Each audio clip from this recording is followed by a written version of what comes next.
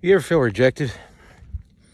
Sometimes despite our best efforts, despite trying multiple times and going out of our way and going above and beyond and and feeling like you'd swim rivers for people that won't walk across the driveway for you, all those type of things. A lot of times you still feel like you've been rejected. You still feel like you've been rejected. A lot of times it's the enemy. A lot of times it's our adversary. A lot of times we forget that we actually have an adversary. This being, this thing that won't leave you alone, that wants nothing more than to see you fall, see you fail, see you ripped to shreds. He would love to make you believe that you have been rejected by people you love, by your workplace, by your friends, by your family, by your church. And it's usually a lot of times by your church. They make you feel like you've been rejected. But you need to remind him of the scripture that says, I have been accepted. When the world comes against you, when the enemy comes in like a flood and you feel like all hope is lost and you feel like the rejection of the most rejection, remind the enemy, remind him that you are accepted. I've not been rejected. I've been accepted in the beloved.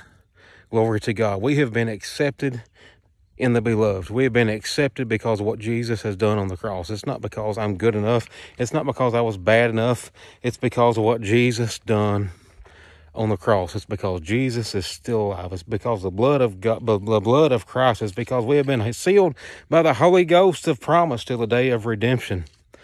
We haven't been rejected by our God. We have been accepted in the beloved. If, my friend, you have been born again, if you are saved today, are you saved today? Precious Heavenly Father, God, we thank you, Lord, for this opportunity to pray for the lost, God, to pray for those who feel this rejection, who feel like they have been kicked to the side, thrown under the bus, dear God, all those that feel like they just can't get it right, just can't do enough, Lord.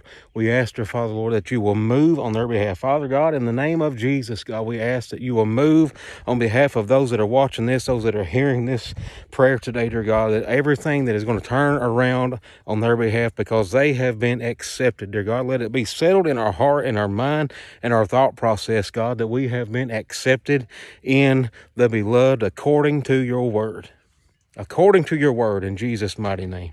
Let this sink in today. You have been accepted in the beloved. It doesn't matter what anybody has to say against you.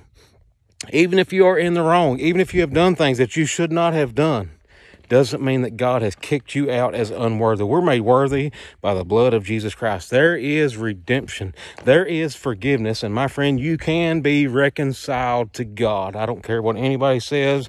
The word of God is true. The word of God is plain. The word of God is right here. That's going to stand when everything else falls to the side. The word of God is going to stand when everything else has crumbled and failed. The word of God is going to remain. Jesus said, I'm going to go with you all the way, all the way. One translation says, all the way to the end of this age, all the way to the end of your age. God is going to be right there with you every step of the way. His name is Jesus. Call on him today. Call on him today. You can be reconciled to God. You have been accepted in the beloved. When everything else rejects you, when all this world rejects you, the churches have rejected you, your friends, your family, your neighbors, you feel like Christianity has rejected you? No, absolutely not. You have been accepted in the beloved. You got to repent and believe the gospel of Jesus Christ. He loves you today. I love you today. God bless you today. Praise the Lord. Jesus is the only way.